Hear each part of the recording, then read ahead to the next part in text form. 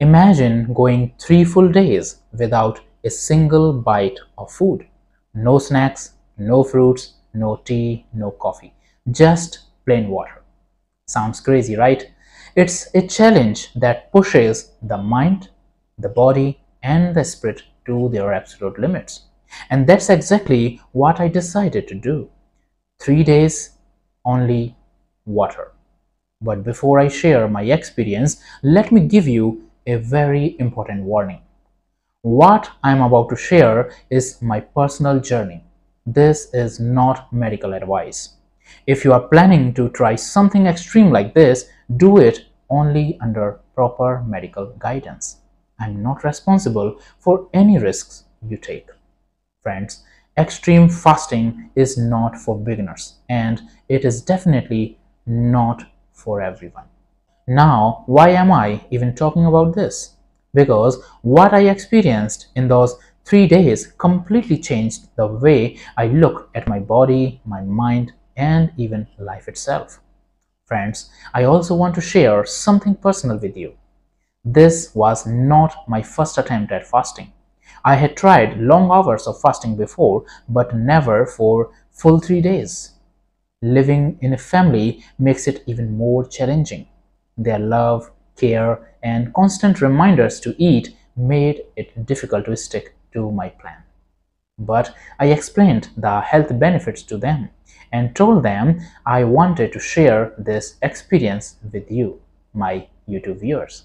Somehow they understood and I was able to go through it. You see, in 2016, a Japanese scientist named Yoshinori Ohsumi actually won the Nobel Prize in Medical for discovering a process called autophagy. In simple terms, autophagy means self-eating. It's a survival mechanism where your body starts cleaning itself, recycling old damaged cells and creating fresh, healthier cells. It's like a deep internal detox, not from outside products, not from expensive supplements, but from within. And hand in hand with autophagy, another process begins called ketosis. This is when your body, deprived of glucose, switches to burning fat for fuel. Instead of sugar, your liver breaks down fat into ketones, a cleaner, more stable energy source for the brain and body. Ketosis is what makes long fasting possible, and it's also why many people feel mental clarity during it. And here is the real reason why nobody dares to tell you this truth. Because fasting is free. No company makes money if you stop eating for 3 days. There is nothing to sell, nothing to promote. That's why it's not advertised. But make no mistakes, it's one of the most powerful things you can ever experience. So today, I'm going to take you with me through my raw, unfiltered journey of 72 hours without food. The struggles, the shocking revelations, the signs, and the transformation that I never imagined was possible. The first day started with excitement and a bit of nervousness. I thought, this is going to be easy. I have skipped meals before. How hard can it be? I knew my mind was capable of handling challenges. Friends, as an experienced meditator, I was confident I could observe the waves of hunger rather than be controlled by them. At about 6:30 in the morning, I drank water and started my day. Morning was smooth and I kept myself busy trying to distract my mind. But by around 12:30 in the afternoon, reality hit. Every smell in the kitchen, even the plain smell of rice, felt overwhelming. I could feel my mouth watering. Physically, I felt tingly in my stomach. Mentally, I felt some restlessness and lack of focus. Every small sound, someone walking, utensils clanging, seemed sharper, almost annoying. Science explains this. In the first 12 to 24 hours, your body burns through glycogen, the stored sugar in your liver and muscles.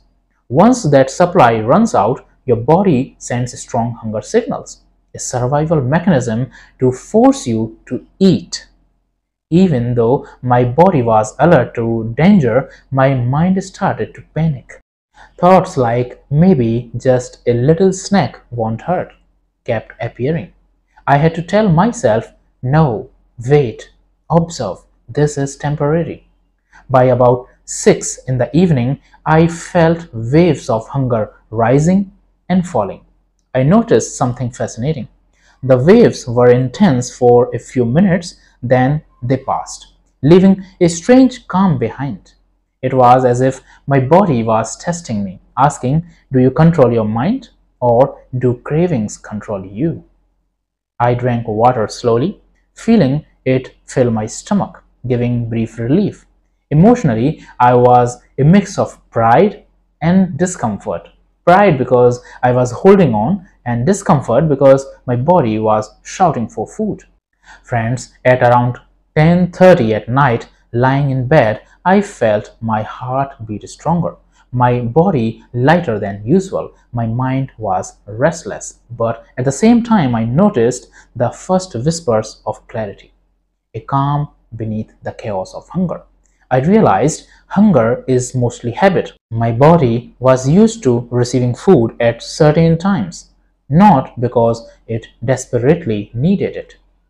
Day 1 ended with a sense of accomplishment and anticipation, unaware of the deeper changes about to come in the next 2 days. The second day was the hardest. If day 1 was about fighting the hunger, day 2 was about fighting myself. I woke up feeling weak. My legs felt heavy, like I was carrying invisible weights. I sat on the edge of my bed, staring at the floor, thinking, why am I doing this? My head was foggy, my stomach still growling, and even breathing felt heavier than usual. At about noon, around the 36-hour mark, ketosis officially began. I could feel it subtly at first. My hunger pangs were still there, but instead of desperation, a quiet energy started spreading throughout my body. My hands and feet tingled slightly, my mind felt awake in a strange way, and my thoughts became sharper. I remember thinking, I don't feel weak anymore. I actually feel focused. At the same time, autophagy quietly started its work. Inside me, my body was like a factory switching into cleaning mode. Old damaged cells were being recycled, and my immune system was quietly getting stronger. Physically, I felt light. Mentally, I felt alert in a calm, steady way, completely different from the jittery energy I usually get after caffeine or sugar. By about 5:30 in the evening, it was not smooth. My brain still threw temptations at me. I saw vivid mental images of food, almost like hallucinations. My mind whispered, give up, eat something. I had to remind myself this is temporary. My body knows what it's doing. As hours passed, hunger waves came and went. I felt dizzy once when I stood too quickly, and my mouth was dry, even though I kept drinking water. But between those waves, there was a calm I had never experienced. My senses were sharper. The sunlight looked brighter, the air felt fresher, even simple sounds seemed clearer. By about 10 at night, I realized something incredible. My body had adapted. Hunger was not controlling me anymore. My thoughts were calm. My energy felt steady, not frantic. It was as if my body had found a hidden reservoir of energy and strength. That night, I slept deeply. I felt a gentle warmth throughout my body, like it was repairing itself while I rested. The third day was a revelation. I expected unbearable weakness, but instead I woke up light, not just physically, but in my mind and spirit too. Hunger was almost gone. My body had fully switched to ketones for energy. I felt steady energy flowing in every muscle. My brain was clear and focused. I remember sitting quietly and thinking, this is amazing. I feel alive in a different way. At about 1 in the afternoon, autophagy was in full swing. My body was repairing cells, cleaning out damaged tissues, and even strengthening my immune system. I felt a subtle vibration of life inside me, a sense that my body was becoming healthier than it had been in years. Spiritually, it was powerful. Sitting in silence, sipping water, I felt a space open inside me, free from the constant chatter about food, cravings, and habits. Old emotions surfaced, memories, small regrets, even childhood feelings I had long ignored. Instead of feeling heavy, I felt compassion. I forgave myself silently for all the times I had overindulged or neglected my body. Friends, by about 6:30 in the evening, mentally I noticed a clarity I had never known. Thoughts that were usually scattered now felt organized. My focus was calm, deep, and steady. I could sit for long stretches just observing my breath, my thoughts, and the world outside without distraction. It was a strange, beautiful stillness. And at about 8:30 in the evening, when I finally broke the fast with warm vegetable soup, the taste was overwhelming. Every bite felt like a celebration. My senses were heightened, my gratitude immense. Food had never felt this meaningful. Friends, by the end of day 3, I felt transformed. Physically stronger, mentally clearer, emotionally calmer, and spiritually lighter. The 3 days had pushed my limits, but they had also shown me the incredible strength, intelligence, and adaptability of my body and mind. Looking back, I realized just how powerful this experience was. Hunger, I discovered, is mostly mental. It comes in waves, rising and falling, and if you can ride it, it eventually passes. Ketosis revealed itself as a hidden superpower.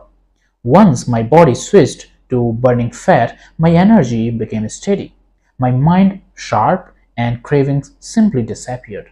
At the same time, autophagy quietly did its work, acting like my body's custodian, clearing out damaged cells, slowing aging, and strengthening immunity in a way no pill could ever match. Not just this, I also felt something deeper, clarity that comes in emptiness. When the constant cycle of eating and digesting is paused, the mind and spirit awaken in ways I had never experienced before. I saw how we are slaves to food without even realizing it. Breaking free, even for just 3 days, showed me how little we truly need.